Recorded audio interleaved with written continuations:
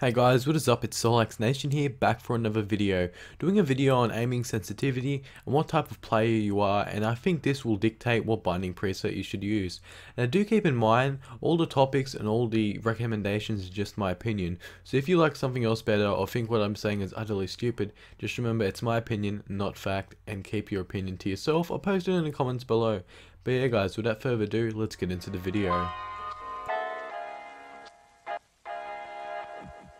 Now type B, in my personal opinion, is probably better for long ranges. Now you're wondering what's the binding preset and why should I change mine if you haven't already. Now personally I just want you guys to experiment with both, see which one you like best. Alright, now let me explain what a binding preset is. Binding preset B is probably the one you're most familiar with, and you probably haven't used it before. Alright, so you know a game like Call of Duty where you can just simply hold LT and it will aim you in, you don't have to click it, it will just hold in, and when you let go it will stop aiming in with the iron sights. That's pretty much what binding preset B is.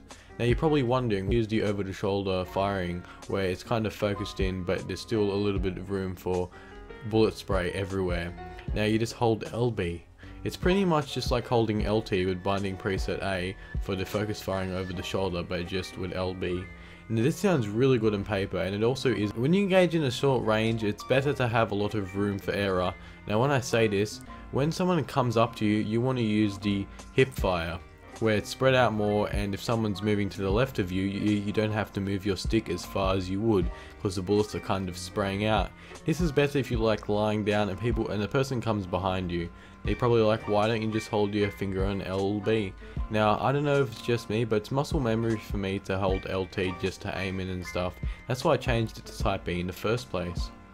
So yeah guys, that's pretty much why you should choose type A if you're a close range player, like engaging people at close range.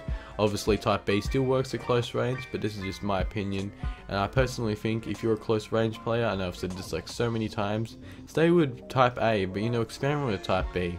Alright, now for type B, long ranges, medium ranges, and a little bit of close range is where you guys are going to shine, especially in the medium ranges where you got the 2x scopes with an M416. This thing is deadly. It's just like Call of Duty. Aim in, someone shooting you from the back, simply let go, not having to tap it again. I used to suffer a lot when this game came out. I wasn't used to this, so instead of you having to tap LT again, which I was really bad at like I just said, you can just simply walk away. Now because I was bad at this, I always used to forget, so I always used to kick the left stick so I could run, and it would make me lean to the left and I would die a lot, and that was probably my main cause of death with gunfights. Yeah guys, let's move on to the next part.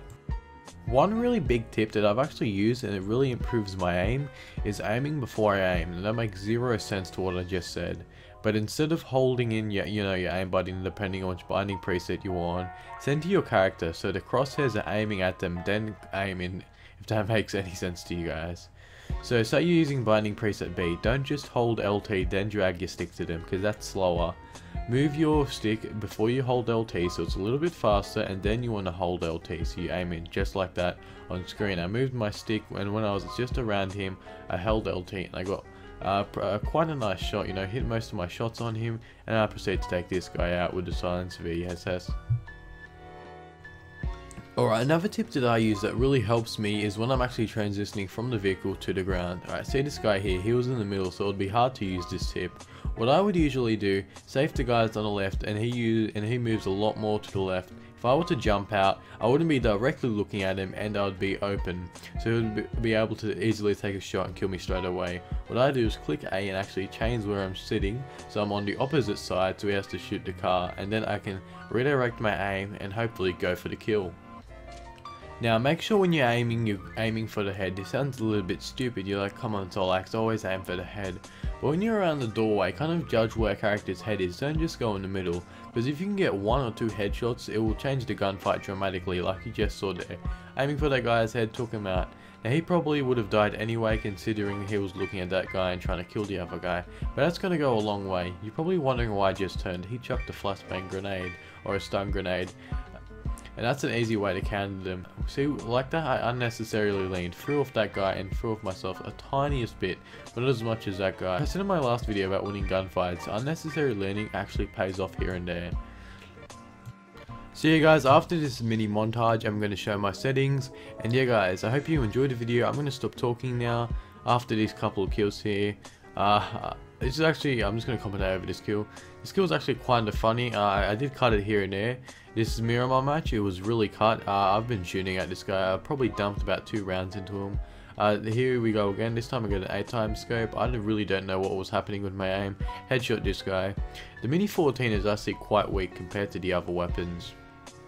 But yeah guys, I'm just about to show my settings after this clip. Now this is why I die straight after this. I got popped in the back of the head, but I don't show it because, you know, why they show me dying.